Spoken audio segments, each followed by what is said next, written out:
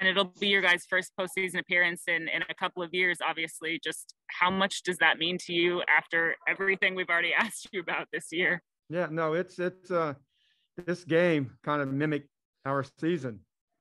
I mean, a lot of crazy things happened to us. We were getting punched left and right, and we just somehow just kept battling and coming up with a play here and a play there. They had us on the ropes early. They had us on the ropes middle of the game. And they had us on the ropes towards the end.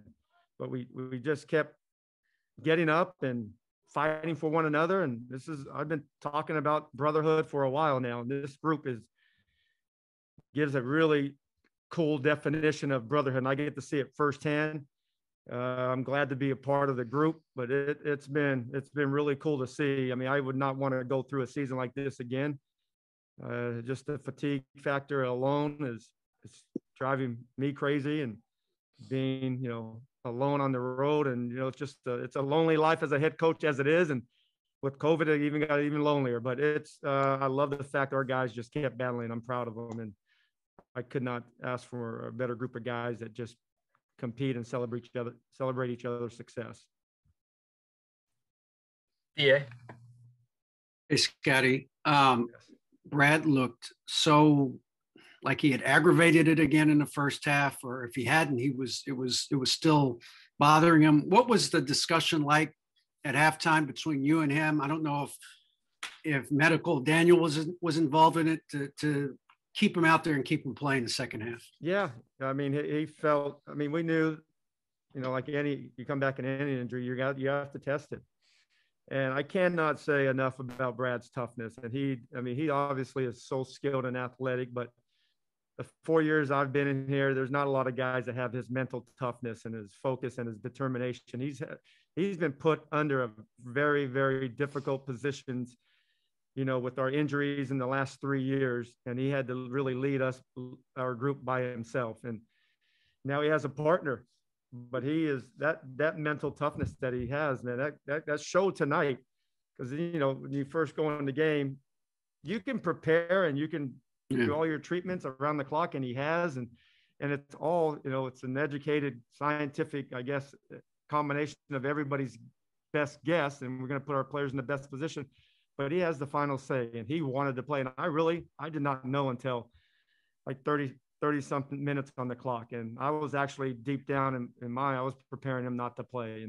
And he comes in and says he wants to go. That gave me a jolt, and I'm disappointed that we didn't have a better start, but just knowing what we went through this season, this was the start that we had to go through to get what we wanted to at the end of this game. But Brad's toughness is, I say it all the time that he chews nails for breakfast. He knows and he doesn't show it. He doesn't like to show it because he's really a reserved guy, but that inner drive that he has is just, he should be proud. We're all proud of him. Training staff did a great job of getting him ready, because that's, it's 8 days from his strain.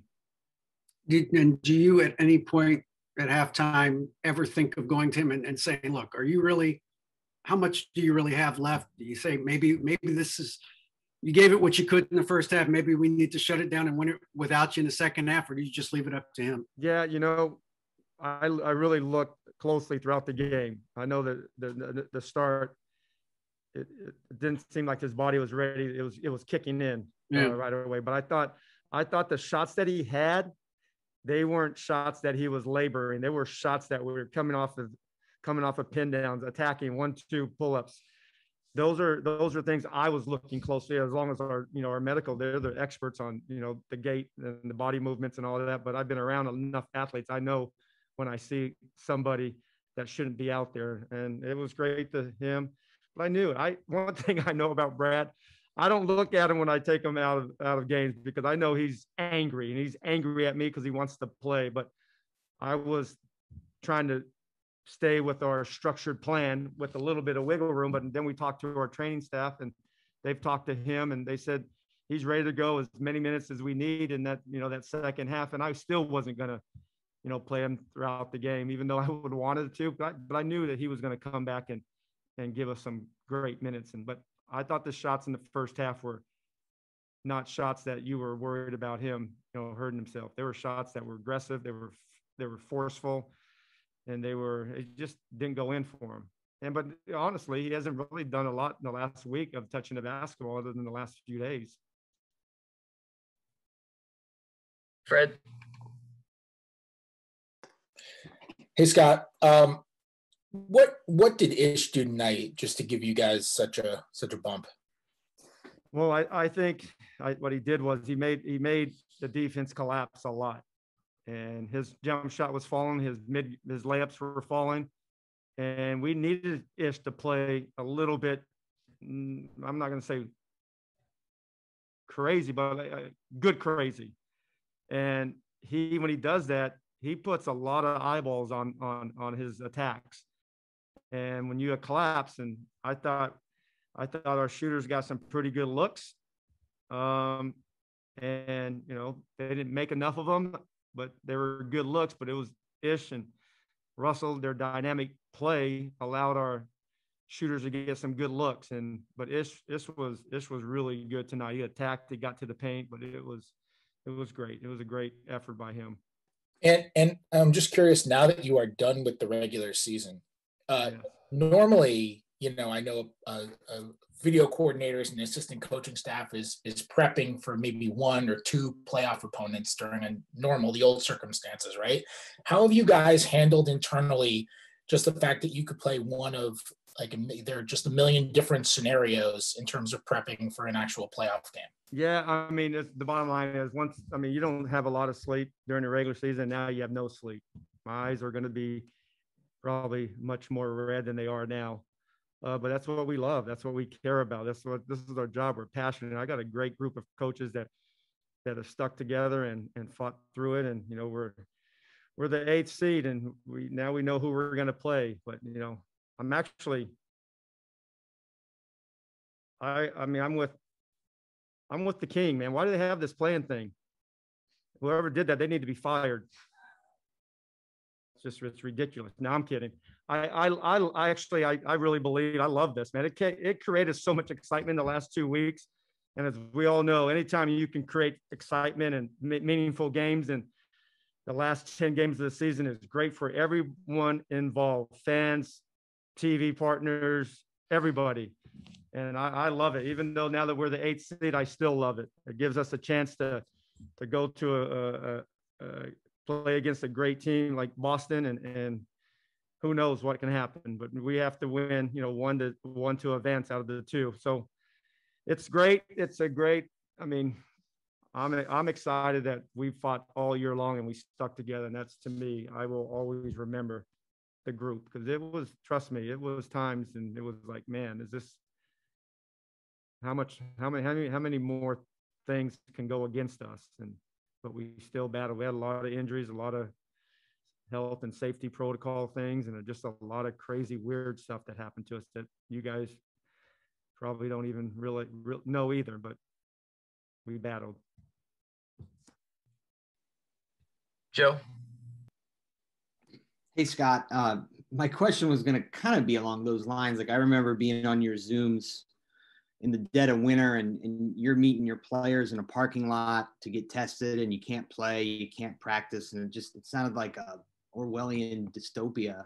And now look at you, you're the 8th seed. And so you just said how trying it was and how much you guys have had to endure. So I guess I'm wondering, did you take a moment after the game today in the locker room to note this and to celebrate how far you've come and what you actually accomplished?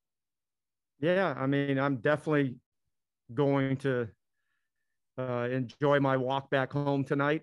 I have my daughter in town, so that's going to be even a better walk.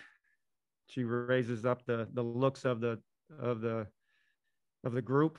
But I'm proud, and I'm really proud, man. This has been for everyone. I'm actually proud of the whole league, because they made some tough decisions throughout this to start the league up, throughout the league, and it put a lot of us in some really tough positions. I took a test last night at 11:30, and my old butt did not need to be out at 11:30 at night, but we had to do what's best for the league, and we all did it. And the best text I got all day was from our medical staff that all the players got the test, and we got it by midnight.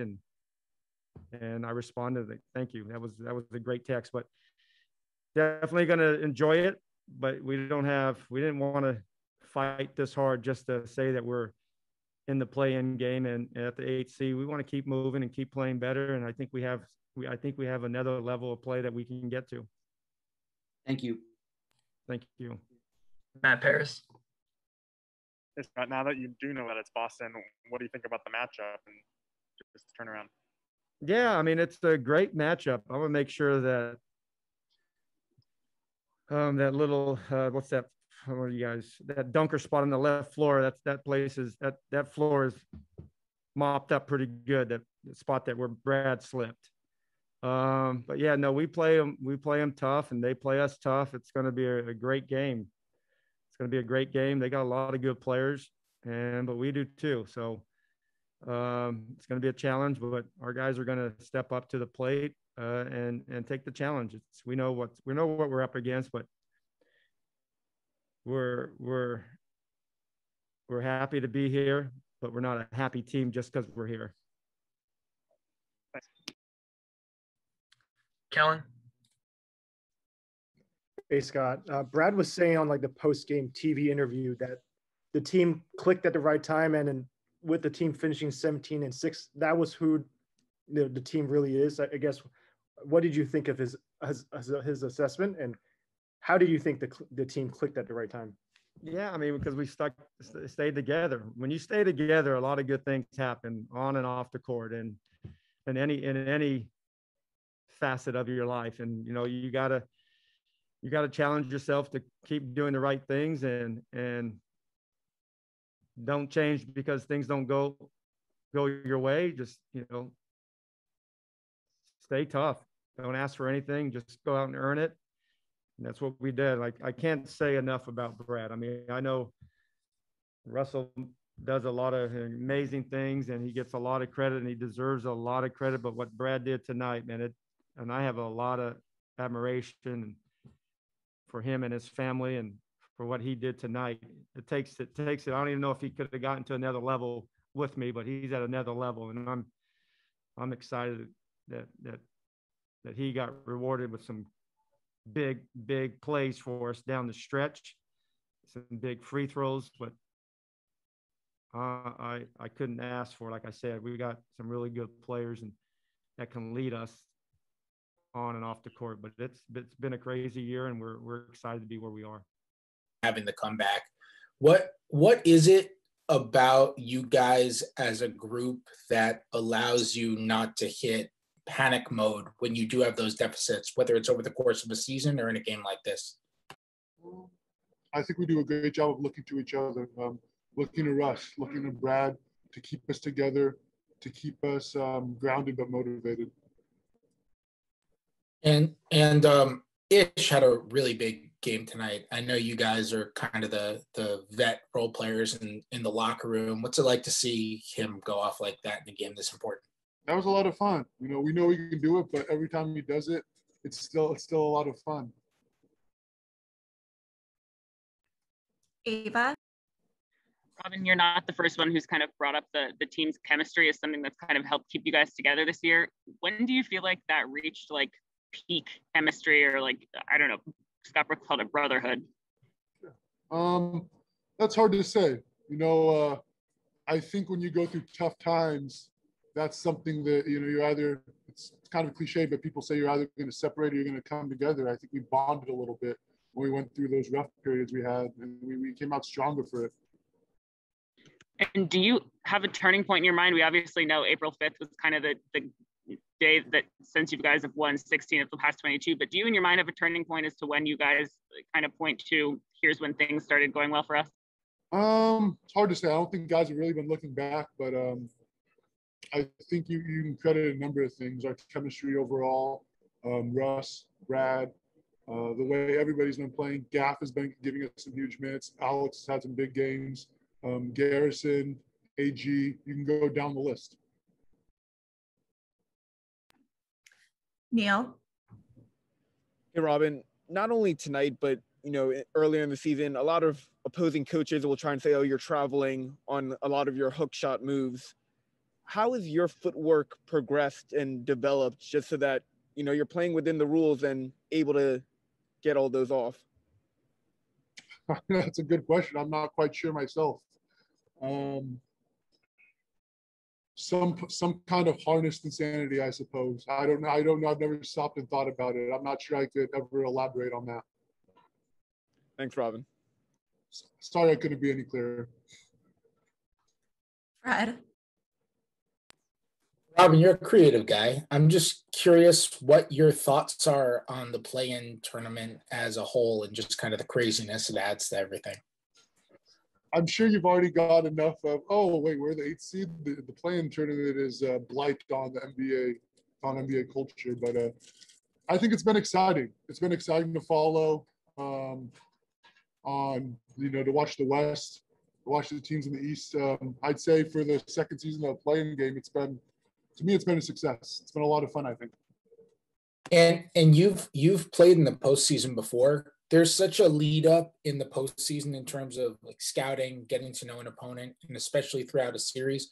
Obviously, you haven't gone through the plan yet, but has it been different? Might it be different in preparing for a single game situation in terms of scouting and that kind of stuff, as opposed to going through a series?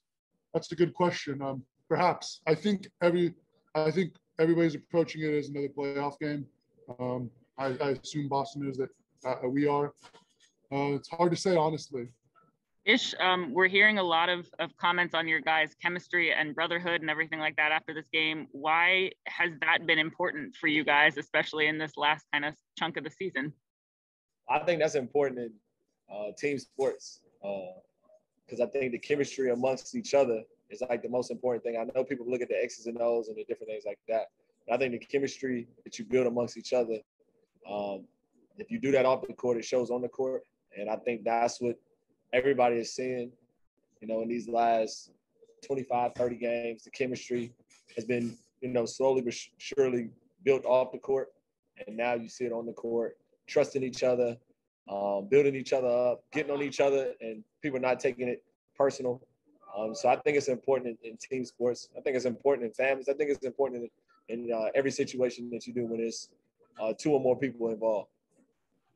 I obviously know you guys went through a lot together this season, but you also weren't able to like hang out that much or get to know each other that well. How did you build that other than just like going through all the COVID stuff and all of the craziness? Yeah, they calmed down on the COVID stuff, on the COVID protocols. And with that, obviously we're kind of coming out of it slowly but surely. We're still not, out of it, but, things are getting better. And so with that being said, we have been able to kind of spend a little bit more time with each other, talk in the locker room, in the training room, when we go on the road, on the planes, just kind of build that camaraderie. And I think that's been probably the biggest thing. And everything got thrown together so quick, this year. And so people have to put that in perspective. And now, we're hitting our strides. It's a blessing. We just got to keep going. Matt Paris. Hey, Ish. This may be a little silly question, but do you believe this streak? Like, you guys are 17 and 6 since April 5th. Like, does that some like message or anything like that going into the plan, like that you guys are a more dangerous team because of the streak? I don't know what other people think at all. I don't know, Matt. I guess for us, it's a confidence builder that we're playing well. Everybody else, they're gonna probably think and feel how the way they feel, and they're gonna prepare for us. But for us and our chemistry and how we've been playing, you can see it, you can feel it, the confidence that we're kind of building amongst each other and in ourselves. And so I think that's what's been the probably biggest and most important thing. As far as people being on notice, I don't know. I've learned to kind of worry about the things I can control, and that relieves me of a lot of stress and anxiety. All right. Does that confidence translate then, like, to the fourth? Like, do you see that kind of play out on the floor? Hi, Matt. I can't hear you, bro. Did you see that confidence kind of translate to the floor in the fourth quarter? You said, does it translate to the floor? Yeah. No, I think it does. My fault. I can't hear you. I think it does translate to the floor. Just that confidence and how we're kind of playing and flowing, so we got to keep it going. Kellen. Hey-ish. Scott Brooks was saying kind of like just a lot of challenges behind the scenes with all the protocols, and I'm sure like the health issues with the team and stuff that he said that, you know, the public doesn't even know about. What was the biggest challenge for you and in your mind for the team this regular season? Yeah, it's been difficult, but we're not probably the only team going through it. Every team is going through it, and I think what has happened for us, we've kind of gotten in the rhythm of every day and what you got to do, and so we're all, a product of routine. I think once we've kind of gotten into the routine, it's been a lot. At first, it was very frustrating for everybody, very frustrating to everybody that was a part of the organization. And I think what has happened is we've gotten in the rhythm of flow of what we're supposed to do and what time we're supposed to get tested and what's the rules, what's the protocols and different things like that. But at first, it threw us off, and I'm sure it threw a lot of people off. I mean, it was a stretch like 7 to 8 games where, 7 to 8 guys had COVID. It was a stretch where guys got hurt, guys got banged up. So we've been through a lot. It's a blessing that we continue to push and press through. But I don't want to, be too, Debbie Downer because everybody's going through it. You know what I mean? So, but it's a blessing that we've kind of pushed through and pressed through, and now we're in a position to play into the playoffs. Appreciate it. Fried. Hey, Ish. I know you guys always take a lot of pride when the bench steps up in big moments, and I know that's something you get prideful about as well. What's it like just seeing you step up, Robin step up, and some other guys in a moment like this? Right, that's our job. that's what we, and obviously early in the year, I don't think I was doing my job as well. And I still got so many other things that I can get better at. But that's what a team is all about. We know what Russ and B is going to do. But it's important. We know what the starting five is going to do, Rui, all those guys, Alex. And but for us, it's important, for us, it's what makes a team. Come off, come off the bench punch and keep everybody honest. And then those two take us home. And you've really played much better than you did in the first half of the season after coming back from the injury. I know you tweaked your jumper a little bit. Do you attribute it to anything else? Nah, you know what, man? Just chemistry. Just learning how to play with everybody. Being aggressive, not overthinking things. I don't know. Fred, I'm gonna be honest with you. I try not to overthink it. Like I played like trash in the beginning of the season, so there was no other place to go but up. So what Cardi B say? What's up when it's up? So it worked out. Went up. Just after all you guys fought through, and I know you spoke to what it was like to get into the play-in tournament the other night, but to be able to get up to 8th in this sort of fashion, what is that like for you guys? I mean, it's good. We've like I've said all season long, I've always had the most confidence in everybody in the locker room.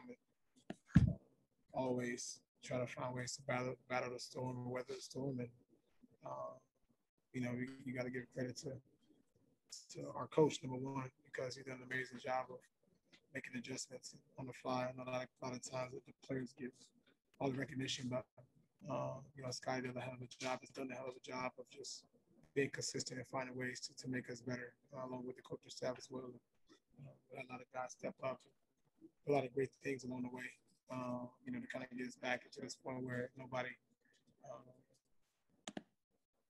thought we'd be here. So. Ava. Russ, as you guys developed your chemistry this year, how important was it for you to just be able to talk kind of plainly to each other and say, this isn't working and here's what we need to do to turn stuff around?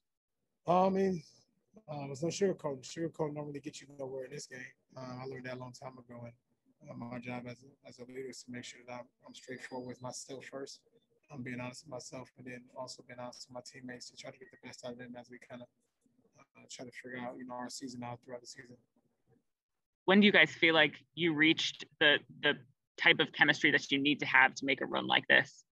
I don't know when or exactly, but I think that road trip, that LA road trip was a good road trip for us to kind of get our minds in the right place. And I thought that was a kind of a turning point for our season, in my opinion. Zach. Hey, Russ, what would be your advice to young players like Rui, who's going to be playing in his first career NBA postseason game?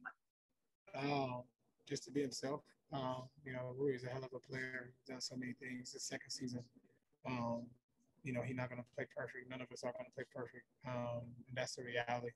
I think a lot of times, a lot of players, young players, put so much pressure on themselves that it's not needed because the reality of it, the game comes down to, guys missing and making shots, and that's all a part of the game as well. So going out and having fun is the most important part that he should be worried about it. That's it. Thank you. EA. Russ, over the years, you have played with and through a lot of injuries this time of year. And I just wonder, what does a player do to kind of get outside of themselves and deal with and adjust to playing when they're injured this time of year? You got to rely, your teammates, rely on the staff, rely on just the guys around to rally you up. It's this time of year, I'm pretty sure a lot of people are dealing with so many injuries, nicks and bruises. But, you got to be able to have something from within and be able to go out and compete at a level that you can help, your team win games. What is more difficult? Is it the physical limitation, or is it pushing yourself mentally to kind of go past what you think you can do?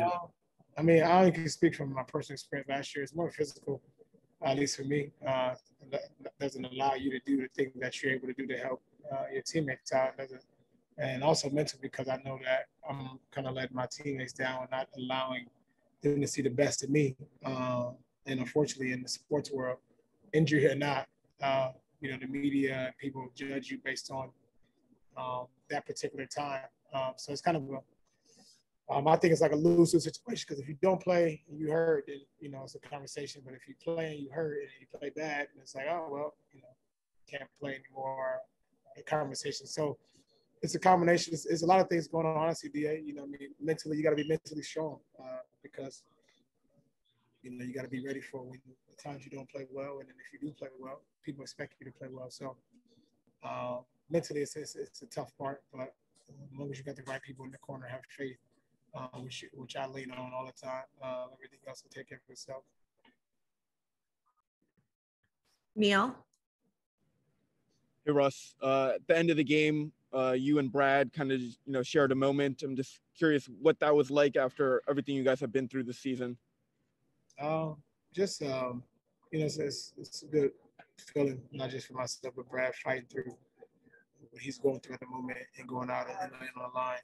You appreciate guys like him, and you don't take his talent, his mental, anything for granted, because he wants to win and wants to win bad, and will do anything to kind of help his team out. And that moment was strictly just to, let him know that I appreciated him since being here. And we fought through so much to get here now, and nobody believed that we'd be here. And it's only up from here. Thanks, Russ. Paul. Russ, congrats on the victory. So, Russell, when you look at this team, 17-6 to finish the season, is this the team you thought you had when you broke training camp? I've always had so much confidence in this locker room, regardless of personnel, regardless of who we had or who we didn't have. I'm always confident in who we have and the things we're capable of doing. And I knew all along that once we get it together and click and get healthy, we'd be a difficult team to beat. And I still believe that. Karita. Hey, Russ. Throughout the season, just because it's been so up and down, Coach Brooks has received some blame and some heat from fans. Can you speak from a player's perspective how he has contributed to the turnaround of this team? Yeah, like I just said, I just mentioned it earlier. Like I said, players get a lot of credit and a lot of credit because we're on the floor. But behind the scenes, Scotty is one hell of a coach, not just that, a person, and does an amazing job of making sure that we got all that stuff together, because if it wasn't for him and his ability to be able to make decisions on the fly, make the right calls and put the right guys in and out of the game and put us in the right sets to be successful, a lot of stuff wouldn't even be happening. So, all the outside noise, it really doesn't matter, honestly, because internally we know how important he is, and I know how important he is to myself and to the team.